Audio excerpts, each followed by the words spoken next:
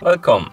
In front of me I have AMAZFIT GTR 3 and I'm gonna show you how to unpair this watch from the Android phone. First we need to open the Zepp application on the phone that is paired with our watch. Actually, let me close it and open it again, like this. Once you open the application, you should see the home screen or home page. Now tap on the profile icon to open the profile page. On the profile page you should see a list of my devices, and on it you should see your AMAZFIT GTR 3. Tap on it to select it. Now scroll down, find the Unpair button and tap on it, and tap on Unpair.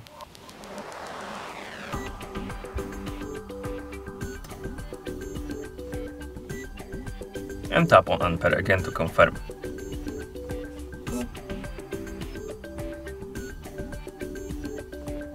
The watch will disappear from the list of my devices and it will reset itself to the factory default settings. At this point we can close the application, and that's how you unpair this watch from the Android phone. Thank you for watching. If you found this video helpful, please consider subscribing to our channel and leaving the like on the video.